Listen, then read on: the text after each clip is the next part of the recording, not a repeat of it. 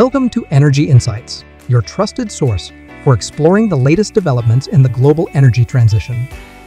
Today, we'll delve into a topic critical for Southeast Asia's future, the Asia Zero Emission Community, or AZEC. This initiative was launched with promises of collaboration and decarbonization across 11 countries in Asia and the Pacific. But is it truly living up to its mission?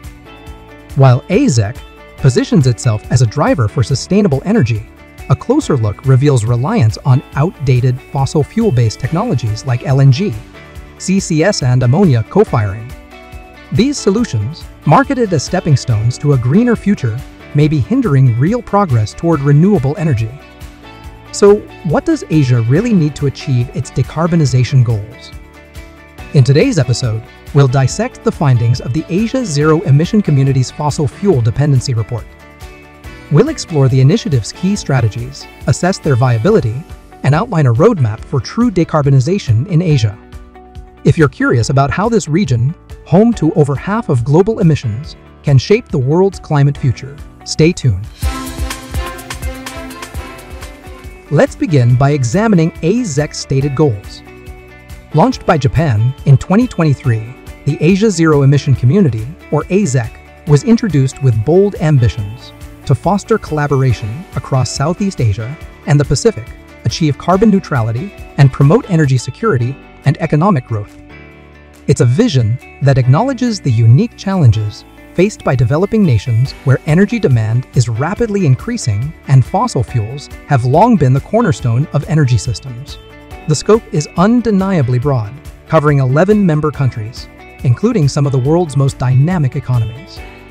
From Indonesia to Vietnam, these nations face the dual challenge of meeting growing energy demands while reducing greenhouse gas emissions.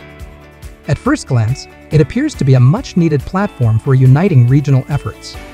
However, a closer analysis reveals significant flaws in its approach. The initiative's proposed strategies rely heavily on so-called bridge technologies. These include transitioning from coal to liquefied natural gas, LNG deploying carbon capture and storage CCS, and incorporating hydrogen and ammonia co-firing into existing infrastructure. These technologies are presented as necessary steps to transition away from coal, bridging the gap between high-emission energy sources and renewable alternatives. On paper, this sounds logical, even innovative. But as the report highlights, these solutions have significant limitations that risk undermining AZEC's core objectives. Let's start with LNG. Often marketed as a cleaner alternative to coal, LNG does produce fewer carbon dioxide emissions when burned. However, this narrative fails to account for its life cycle emissions, particularly methane leaks during production, transportation, and storage. Methane is a greenhouse gas that is over 80 times more potent than carbon dioxide in the short term. These leaks can make LNG as harmful, or even worse, for the climate than coal. The high infrastructure costs of LNG, such as import terminals and regasification plants, further lock countries into fossil fuel dependency for decades, diverting investments away from renewables. Next, there's carbon capture and storage, or CCS.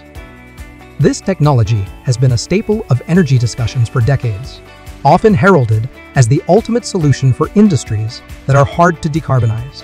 However, the reality is far less promising. CCS remains prohibitively expensive with high capital costs and ongoing operational expenses that make it uncompetitive compared to renewable energy.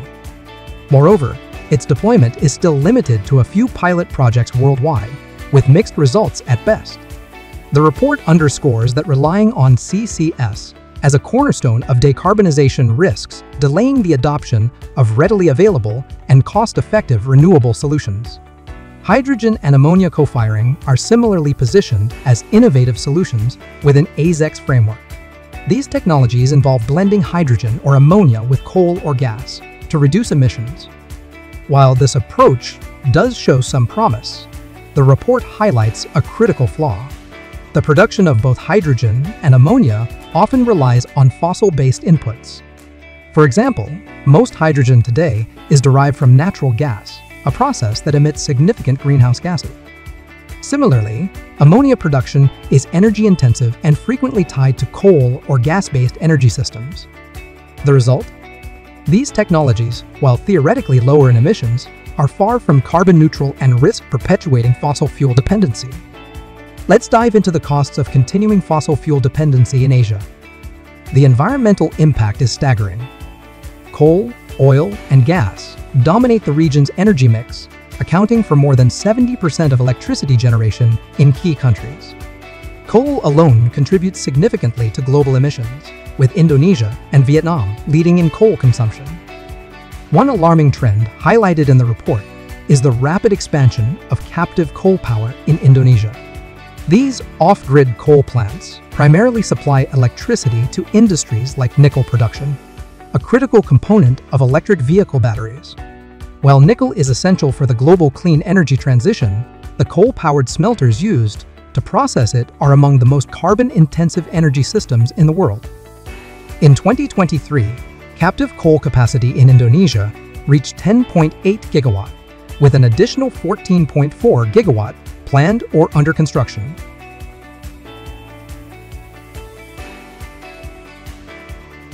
Beyond emissions, the public health consequences are dire. Air pollution from coal plants releases harmful particulates and gases that contribute to respiratory illnesses, cardiovascular diseases, and premature deaths. Analysts warn that if captive coal use continues unchecked, it could result in 27,000 additional deaths in Indonesia by 2040. These numbers are not just statistics. They represent real human lives lost due to short-sighted energy policies. Economically, the risks of fossil fuel dependency are becoming more apparent. As the world transitions to renewables, coal and LNG projects risk becoming stranded assets, investments that lose value as demand for fossil fuels declines. For countries like Indonesia and Vietnam, these stranded assets could amount to billions of dollars in wasted capital, diverting funds from renewable energy projects that could drive long-term growth. The financial risks extend beyond stranded assets. Fossil fuel markets are highly volatile, with prices subject to global supply disruptions and geopolitical tensions. By continuing to invest in coal and LNG, Asian countries expose themselves to price shocks that can destabilize economies and increase energy poverty. So, if fossil fuels aren't the answer, what is? The report provides a clear and compelling direction: renewable energy. Asia is home to some of the richest renewable resources globally: sun-drenched landscapes for solar power, consistent wind patterns along coastal and offshore areas, and extensive river systems ideal for hydropower. Together, these resources have the potential to transform the region's energy landscape, drastically reducing emissions while ensuring a reliable, affordable, and sustainable power supply. Yet, these assets remain vastly underutilized. Let's begin with solar energy. The potential here is enormous.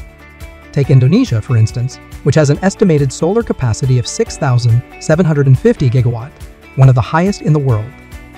This vast potential, however, remains largely untapped, as solar accounts for just 0.2% of Indonesia's energy mix as of 2023. This underutilization represents a missed opportunity to leverage a resource that could power homes, industries, and public infrastructure cleanly and affordably.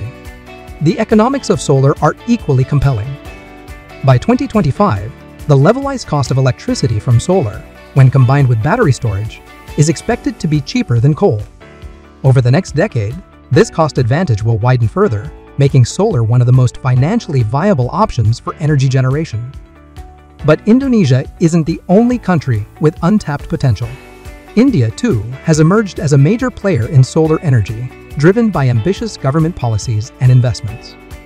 With vast stretches of arid and semi-arid land, India is well positioned to become a solar superpower. Already, the country has achieved record-breaking solar installations, bringing it closer to its target of 509 gigawatt of non-fossil fuel capacity by 2030. These advancements highlight the transformative impact of strong policy frameworks and private sector participation. Wind energy offers another critical opportunity for Asia. Coastal and offshore regions across the continent, particularly in countries like Vietnam and the Philippines, have consistent wind patterns that are ideal for energy generation. Vietnam, in particular, has made significant strides in wind energy deployment, thanks to government incentives and private sector investment. The numbers speak for themselves. By 2026, non-hydro renewables in Vietnam are expected to account for 19% of electricity generation, up from 16% in 2023. These gains demonstrate how supportive policies and investment-friendly environments can rapidly scale renewable energy capacity. Offshore wind projects, like those in Taiwan and South Korea, are also paving the way for high-capacity, stable energy sources that can power cities and industries alike. Hydropower is another crucial component of Asia's renewable energy mix. Countries like Laos, Cambodia, and Bhutan already rely heavily on hydropower, leveraging their extensive river systems to generate consistent and reliable electricity. Hydropower offers unique advantages, particularly combined with intermittent sources like solar and wind. Acting as a stabilizing force, hydropower can provide a steady baseline for electricity generation, reducing the need for fossil fuel-based backup systems during periods of low solar or wind output. Moreover, investments in modernizing existing hydropower infrastructure could further enhance its efficiency and sustainability, ensuring that this resource remains a cornerstone of Asia's energy transition. However, Asia's renewable energy potential extends beyond just solar, wind, and hydropower. Geothermal energy, for example, holds significant promise in countries like Indonesia and the Philippines, which are located along the Pacific Ring of Fire. Geothermal plants provide a stable and reliable energy source, independent of weather conditions, making them a valuable addition to the region's renewable portfolio. Similarly, bioenergy, derived from agricultural and forestry waste, can play a supporting role, particularly in rural areas where these materials are abundant. The report makes it clear Asia has the natural resources to transition to renewables. Yet, what's missing is the political will and financial investment to scale these technologies and integrate them into national energy systems. Take grid infrastructure as an example.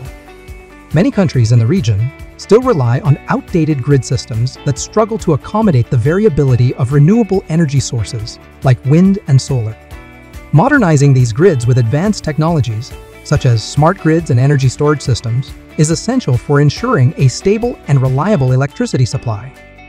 These upgrades would not only enhance grid efficiency, but also enable cross-border energy trade, allowing countries to share renewable resources more effectively. Renewable energy adoption cannot happen without the right policies and infrastructure. The report identifies several critical areas where governments must act. First, policy reform. Governments need to set enforceable targets for renewable energy adoption and coal phase-outs. This includes closing loopholes that allow captive coal plants to continue expanding. For example, Indonesia's 2040 coal phase-out target excludes captive coal plants, creating a critical gap in its climate strategy. Second, infrastructure investment. Modernizing Asia's energy grids is essential for integrating variable renewable energy sources like wind and solar. This includes building smart grids, deploying energy storage systems, and strengthening cross-border interconnections to create a more resilient regional energy market. Third, financial incentives. Transitioning to renewables requires significant upfront investment, but the long-term benefits far outweigh the costs. Governments can encourage private sector participation through subsidies, tax breaks, and public-private partnerships. International financing mechanisms, such as the Just Energy Transition Partnership, can also provide much-needed capital to accelerate renewable deployment. Collaboration is another key to unlocking Asia's energy potential.